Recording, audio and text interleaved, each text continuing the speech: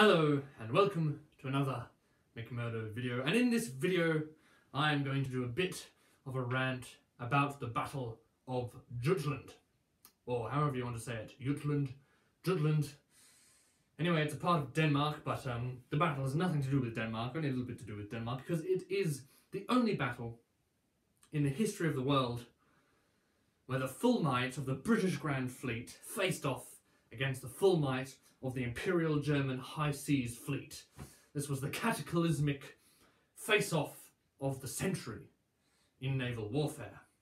And there is the idea, or there is the argument that people sometimes make that the Germans, the nasty old Germans, they won this battle, which of course is absolutely false, which is what I'm going to rant about today.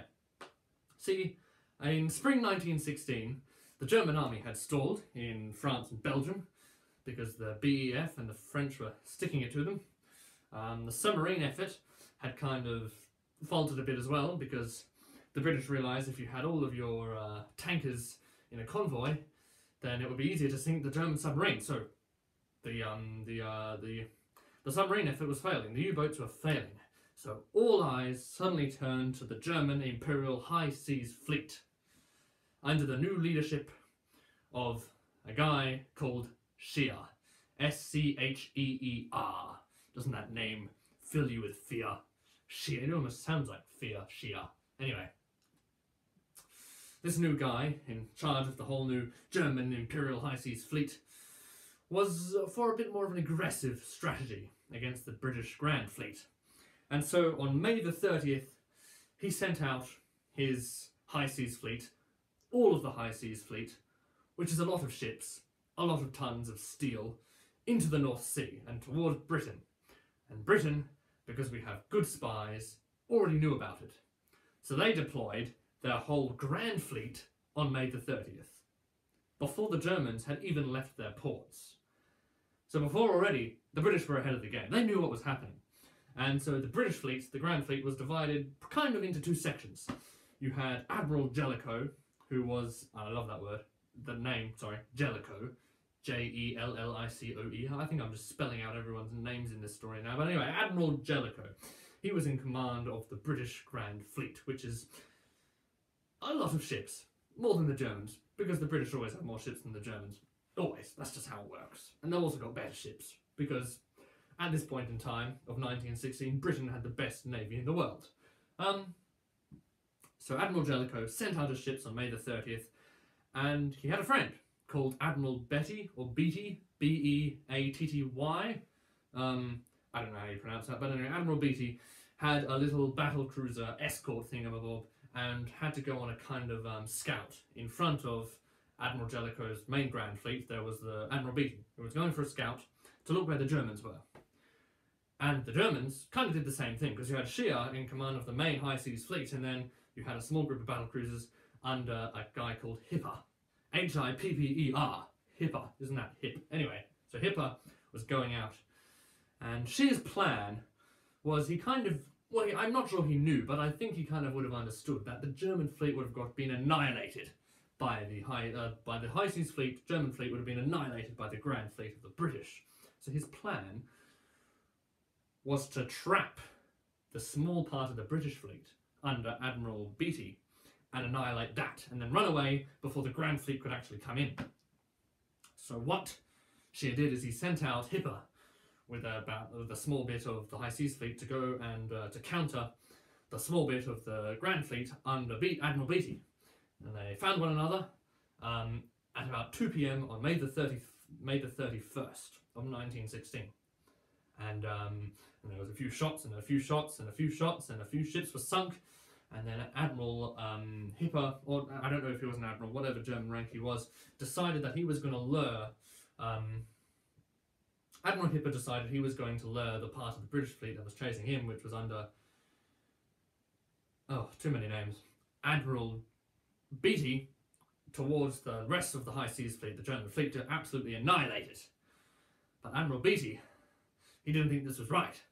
So Admiral Beatty then started to lure the German fleet towards the Grand Fleet, the whole British Imperial Grand Fleet of the United Kingdom of Scotland, England, Northern Ireland and Wales and all the colonies and dominions and Malaya and Fiji and Australia and New Zealand and Canada and Egypt and South Africa and Natal and Ghana and... Anyway, what happened after that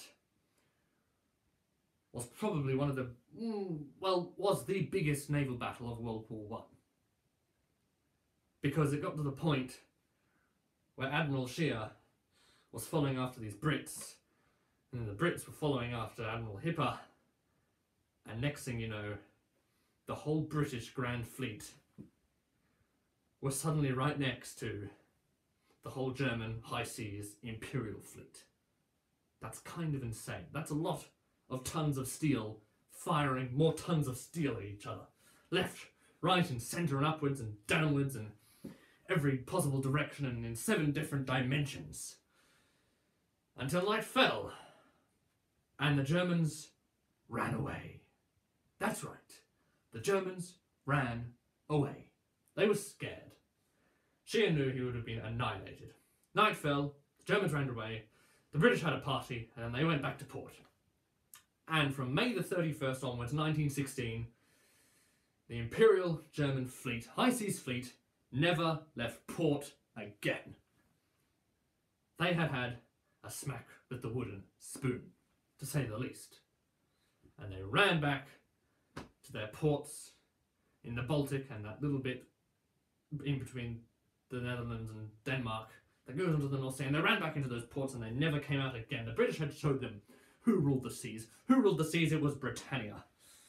And then of course you have to think, well, yes, from that point of view, the Germans had an absolute cataclysmic, destructive defeat, because they went home and the British had naval supremacy kind of from then onwards, and then they did their blockade and starved the Germans from building more ships and food and all those lovely things. So what actually gives the Germans a bit of validation to winning the Battle of Jutland? And that is that they sunk more ships. The Germans sunk 14 British ships, the British sunk 11 German ships. And some of the British ships that were sunk were the Queen Mary, the Invincible, which is a bit ironic, and the Inflatable, or something like that. Anyway, those 3 ships were 3 that I can name of the British that were sunk. So 14 British ships were sunk, 11 German ships were sunk, and then using those statistics, those damn old statistics, some historians claim that the Germans won the Battle of Jutland, but that is just absolute nonsense. Because from that point onwards, the German High Seas Fleet was completely, not out of action, it could have gone into action, but it would have been destroyed even more. It just never saw action again, because they realised that Britannia rules the waves.